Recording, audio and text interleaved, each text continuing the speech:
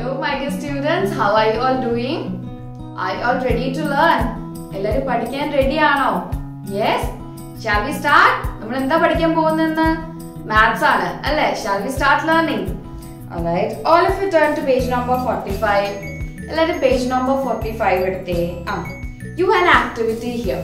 നിങ്ങൾക്ക് ഇവിടെ ഒരു activity ആണ്. Circle the object which is heavy. ഈ ഒബ്ജക്റ്റില് ഹെവി ആയിട്ടുള്ള ഒബ്ജക്റ്റ് നിങ്ങൾ സർക്കിൾ ചെയ്യണം. You have to circle the heavy object from this.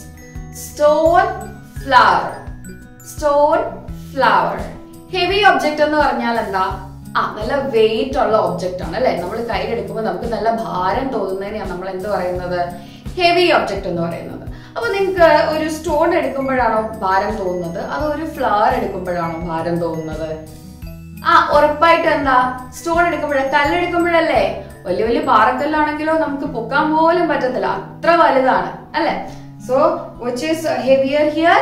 Stone. എന്താ ഇവിടെ ഹെവി? സ്റ്റോൺ ആണ്. അടുത്തത് ചെയർ ആണോ ഗ്ലാസ് ആണോ?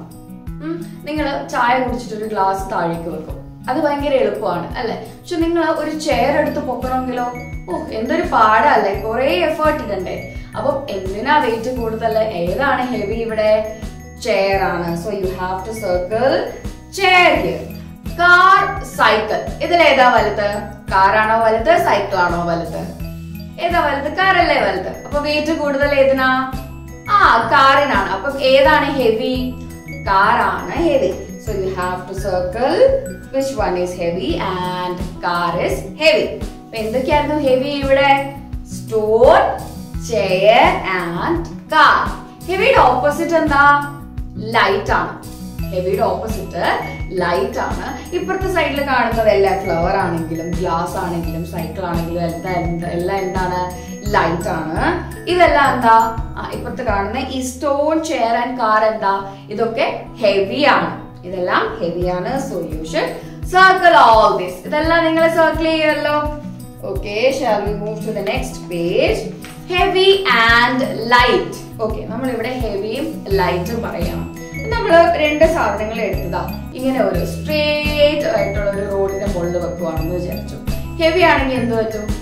അതങ്ങ് താഴോട്ട് പോകും. നിങ്ങൾ സീസോയിൽ കളിച്ചിട്ടില്ലേ? സീസോയിൽ കളിച്ചിട്ടില്ലേ? വെയിറ്റ് ഉള്ള ആരെങ്കിലും വന്നിട്ട് നമ്മുടെ ഓപ്പോസിറ്റ് ഇരിക്കുവാണെങ്കിൽ അവർ താഴോട്ടാവും, നമ്മൾ എന്നിട്ട് മുകളിലോട്ടാവും അല്ലെ. അപ്പം ഹെവി ആയിട്ടുള്ള ഒബ്ജക്റ്റ് വരുമ്പോൾ സീസോ എന്താ പറ്റുന്ന? സീസോ അങ്ങ് താഴോട്ട് പോകും. ഇവിടെ അത് തന്നെയാ. നമുക്ക് സീസോ പോലെ അല്ലേ, രണ്ടറ്റമാണുള്ളത്. ഒരു സൈഡ് താഴോട്ടും ഒരു സൈഡ് മുകളിലോട്ടും. എപ്പോഴാ താഴോട്ടാവുന്നത്? ഹെവി ആവുമ്പോഴാണ് അല്ലെ. സോ ഇത് ഹെവി ആണ്, ഇവിടെ ഹെവി ആണ് അല്ലെ. ഇതൊരു പൂവും പൂച്ചട്ടിയും കൂടെയാ. അപ്പൊ ഇതിൽ മണ്ണൊക്കെ ഉണ്ട്. ഇത് ഭയങ്കര ഹെവി ആണ്. അപ്പൊ ഇത് താഴോട്ടിരിക്കും. ലൈറ്റ്, ഒരു ബട്ടർഫ്ലൈ എന്നോരും ലൈറ്റ് അല്ലേ, ഭയങ്കര വെയിറ്റ് കുറവല്ലേ. അതുകൊണ്ട് എന്താ? ഈ ഭാഗം മുകളിലോട്ടിരിക്കും. അപ്പൊ താഴോട്ടിരിക്കുന്ന ഭാഗമാണെങ്കിൽ നമ്മൾ ആ ഭാഗത്തിന് ഹെവി ഭാഗമാണെന്ന് പറയും. മുകളിലോട്ടിരിക്കുന്ന ഭാഗമാണെങ്കിൽ നമ്മൾ അതിനെ ലൈറ്റ് ആണെന്ന് പറയും. Okay, circle the heavy object with green crayon. Heavy ഒബ്ജക്റ്റിന് ഏത് ക്രയോൺ ആണ്? Green crayon. And light object with red crayon. Light ഒബ്ജക്റ്റിന് ഏത് കളർ കൊടുക്കണം? റെഡ് ക്രയോൺ കൊടുക്കണം. ഓക്കെ, സോ ഇവിടെ നോക്ക്, മങ്കി ഉണ്ട്, ബനാന ഉണ്ട്. Which is heavy? ഈ ഭാഗമല്ലേ താഴോട്ട്. അല്ലെങ്കിലും അറിയാലോ, മങ്കി ഒരു വലിയ ജീവിയല്ലേ.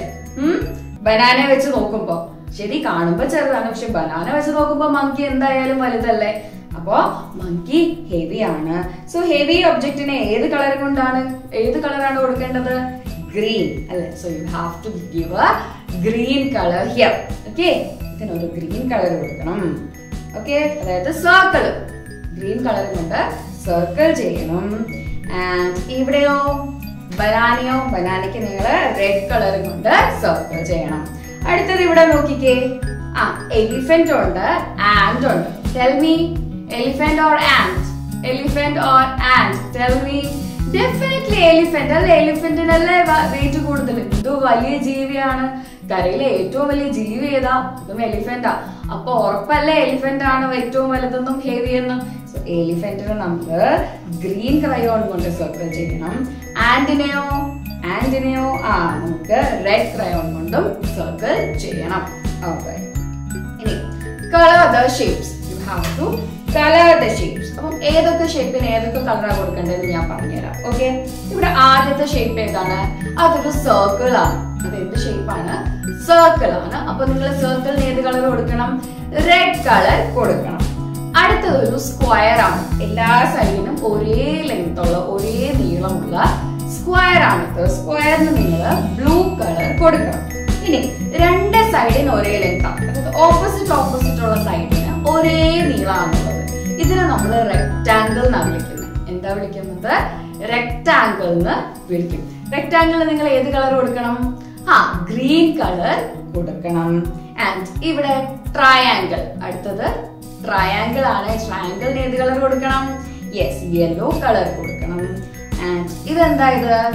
ഇത് ഓവൽ ഷേപ്പാണ്, സർക്കിൾ അല്ല അല്ലേ? സർക്കിളിന്റെ മുകളിൽ നിന്നും താഴെ നിന്ന് ഒരു അടി കൊടുത്ത് നമ്മളിങ്ങനെ വെച്ചിരിക്കുന്ന പോലെ ഉണ്ട് അല്ലേ? ഇതൊരു ഓവൽ ഷേപ്പാണ്. ഓക്കെ, ആൻഡ് ഇതിനെ നമ്മൾ ഏത് കളർ കൊടുക്കണം? ഓൾമോസ്റ്റ് റെഡ് കളർ തന്നെ കൊടുക്കണമെന്നില്ല. You can give A maroon colour. Okay, ഒരു മെറൂൺ കളർ കൊടുത്തു. ആൻഡ് ഇതെന്താ? ഇത്? യെസ്, ഇതൊരു ഹാഫ് സർക്കിൾ ആണ്, അല്ലെങ്കിൽ നമ്മൾ ഇതിനെ സെമി സർക്കിൾ എന്ന് പറയും. സെമി സർക്കിളിന് ഏത് കളറാണ്?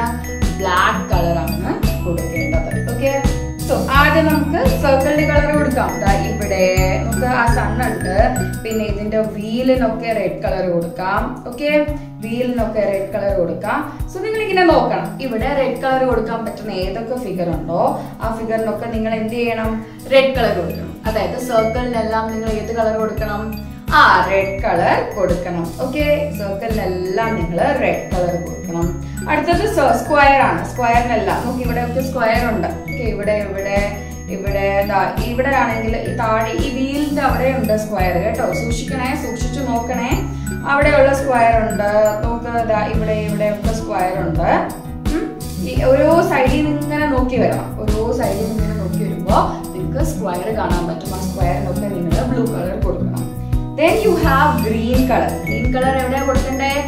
റെക്ടാങ്കിളിനാണ് കൊടുക്കേണ്ടത്. ഗ്രീൻ കളർ റെക്ടാങ്കിളിനാണ് കൊടുക്കേണ്ടത്. So you have to give rectangle green colour. Green colour കൊടുക്കണം നിങ്ങൾ റെക്ടാങ്കിൾ. നോക്ക്, ഈ വീടിന്റെ മുകളിൽ ഇവിടെ ഉണ്ട്, ഇവിടെ താഴെ ഫുള്ള് റെക്ടാങ്കിളാ. താഴെ ഫുൾ റെക്ടാങ്കിൾ ആണ്. മറക്കരുത്, കളർ കൊടുക്കണം. ഓക്കെ, അടുത്തത് ട്രയാങ്കിൾ ആണ്. നോക്കിക്കേ, ഇവിടെ ട്രയാങ്കിൾ ഉണ്ട് അല്ലെ? ഏറ്റവും മുകളിൽ ഇവിടെ ട്രയാങ്കിൾ ഉണ്ട്. ശ്രദ്ധിച്ചായിരുന്നോ? ഇവിടെ ട്രയാങ്കിൾ, ഇവിടെ കുറെ ട്രയാങ്കിൾസ് ഉണ്ട്. ഓക്കെ, ഇവിടെ ഈ മൂലയ്ക്ക് ഇവിടെ ഒക്കെ കുറെ ട്രയാങ്കിൾസ് ഉണ്ട്. നിങ്ങൾ ആ ട്രയാങ്കിളിനൊക്കെ യെല്ലോ കളർ കൊടുക്കണം. അടുത്തത് ഓവൽ ഷേപ്പ് ആണ്. അതിന് നിങ്ങൾ എന്ത് കളർ കൊടുക്കണം? ഇവിടെ തന്നിരിക്കുന്ന കളറ് നിങ്ങൾ കൊടുത്താൽ മതി. ഇവിടെ ഒരെണ്ണമുണ്ട്. വേറെ എങ്ങും ഞാൻ നോക്കിയിട്ട് എവിടെയെങ്കിലും കാണുന്നുണ്ടോ? നിങ്ങൾ എവിടെയെങ്കിലും കാണുന്നുണ്ടെങ്കിൽ അതിനൊക്കെ നിറം കൊടുക്കുക. അടുത്തത് ബ്ലാക്ക് ആണ്. ബ്ലാക്ക് എവിടെയാ? സെമി സർക്കിളിനാണ് അല്ലെ? സെമി സർക്കിളിന് നമ്മള് ഇവിടെ ഉണ്ട് അല്ലെ? ഇവിടെ സെമി സർക്കിൾ ആണുള്ളത്. ഇവിടെ നമ്മുടെ ഓവലിന് ഇവിടെ ആയിരുന്നു അല്ലെ? ഇവിടെ എന്താ ഉള്ളത്? സെമി സർക്കിൾ ആണുള്ളത്. സോ ഓവലിന് ഇവിടെ കളർ കൊടുക്കണം. സെമി സർക്കിളിന് ഇവിടെ കൊടുക്കണം. വേറെ എവിടെയെങ്കിലും സെമി സർക്കിൾ കാണുന്നുണ്ടെങ്കിൽ അവിടെ എല്ലാം നിങ്ങൾ എന്ത് ചെയ്യണം?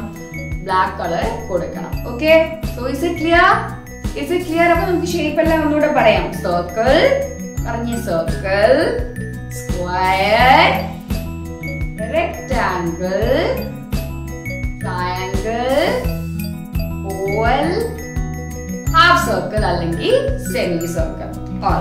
All of you turn to page number 48. Page number 48 എടുത്തേ. Comparisons ആണ്. Comparisons എന്ന് പറയുമ്പോൾ write O for open objects and C for closed objects. Open object ന് O എന്ന് കൊടുക്കണം, closed object ന് C എന്ന് കൊടുക്കണം. Open എന്ന് പറഞ്ഞാൽ എന്താ? തുറന്നു കിടക്കുന്നത് അല്ലെ? Open എന്ന് പറഞ്ഞാൽ എന്താ? തുറന്നു കിടക്കുന്നത്. Closed എന്ന് പറഞ്ഞാലോ? അടഞ്ഞു കിടക്കുന്നു. നിങ്ങൾ ഇപ്പൊ ഇരിക്കുന്ന റൂം ഓപ്പൺ ആണോ? റൂമിന്റെ ഡോറ് ഓപ്പൺ ആണോ ക്ലോസ്ഡ് ആണോ? എങ്ങനെയാ? ഓപ്പൺ ആണോ ക്ലോസ്ഡ് ആണോ? Yes, alright. സോ ഈ റൂമിന്റെ കാര്യം നോക്കാം, അല്ലെ ഈ ഡോറിന്റെ കാര്യം നോക്കാം.